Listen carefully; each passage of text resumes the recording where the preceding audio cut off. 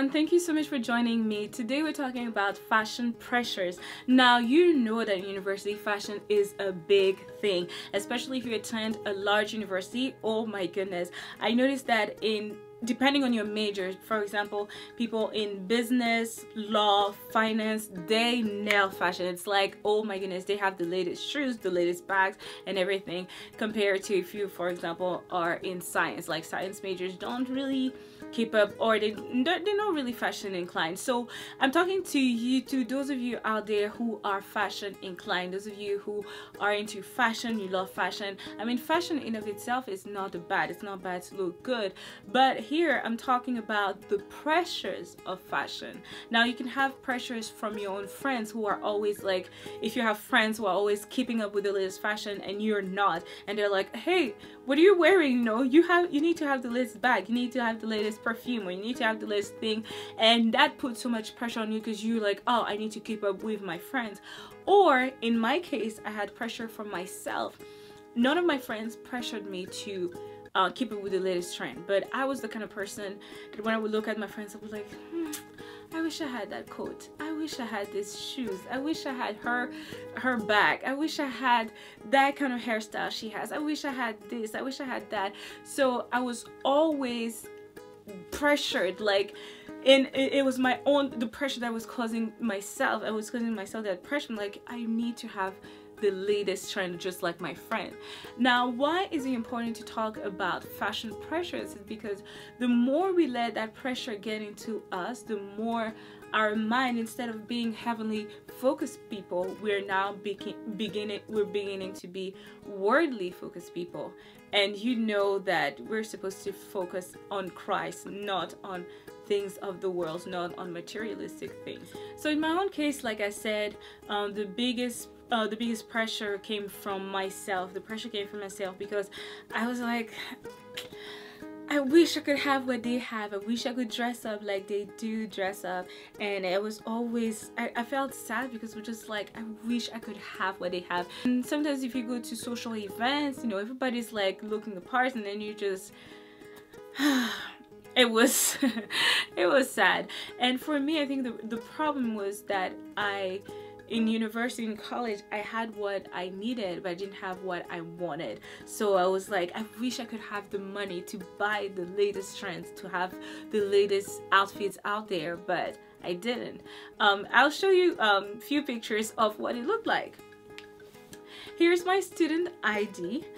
This is the student ID I had for my my first year. I took that picture in my first semester in college, and I was in Canada. I was studying in Canada.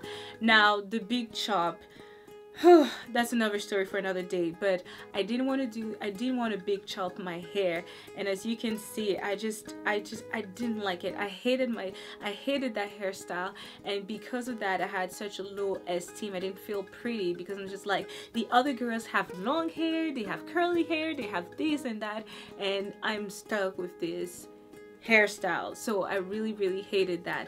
Another thing, you can see that blue jacket. That was the only jacket I had in my first semester in college. Now, you know, Canada is super duper cold. It's freezing. Imagine me just having one jacket. I mean, I wore that jacket full time, overtime, all the time. I abused that jacket to the point that that jacket was just smelling because I would just wear it all the time. Here's another picture of me and a friend. I mean, just look at the picture. You can see my friend looks so, oh, she looks so gorgeous. And I remember when I saw her at that event, I was like, really? Did you have to wear this? I was like, oh my goodness, she looked so gorgeous with that silk dress. It was just, she looked so gorgeous. And look at me. I was like, here I am with a turtleneck when this girl is wearing such a beautiful dress. So things like that, you know, when I saw that, I was like, oh Lord Jesus, why? So the thing that happens when you have pressures, especially fashion pressures, is you can fall in one of two categories. The first one is the one I fell into, is where you begin to envy, you begin to covet what people have. It's like, oh, I wish I could have the money, I wish I could have the money, I wish I could have the money, I wish I could borrow money, I just want to buy the things that other people have. Or the second category is where you do have the money and now you start to lavish, money on things like, oh, I need to, you just buy, and like recklessly, you're just like buying anything and everything just for the sake of fitting in, just for the sake of being like everybody else. So you're just lavishing money on everything and anything.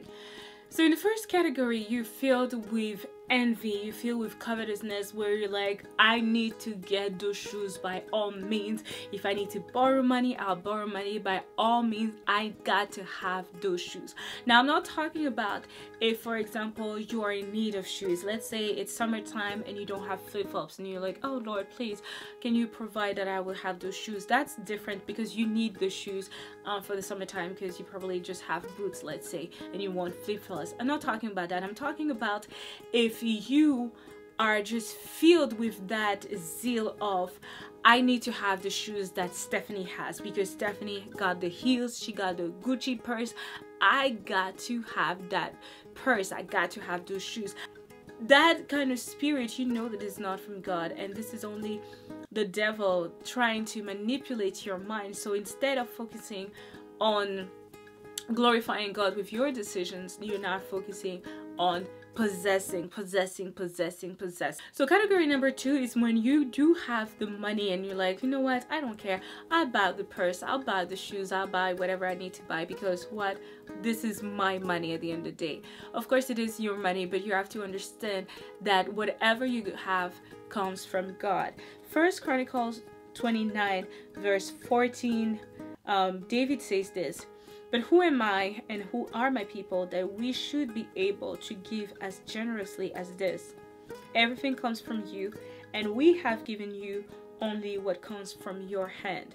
So even if you have the money and you say it is your money, at the end of the day you have to remember that it's God that gave you the job, it's God that gave you the strength, it's God that provided for the money and everything you have, and you need to handle that money, therefore you need to handle that money wisely in a godly manner.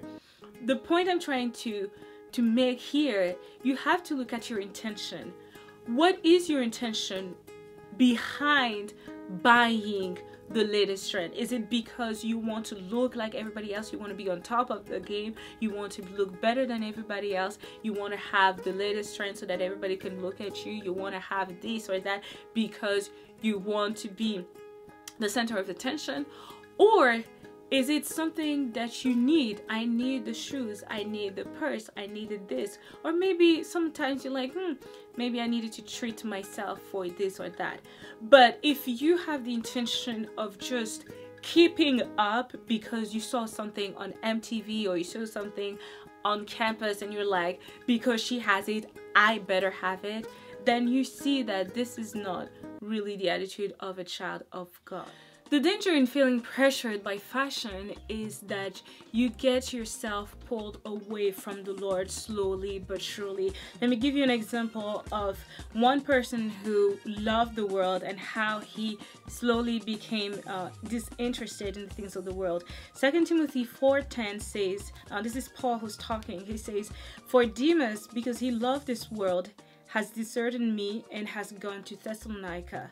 Here Demas is an example of a man who was called by the Lord to walk alongside with Paul, and he was working for the Lord, doing great things for the Lord, serving the Lord, and then he started loving the things of the world. He started wanting he probably wanted to possess things, he probably wanted to get the latest things and to do the things that the people of the world were doing.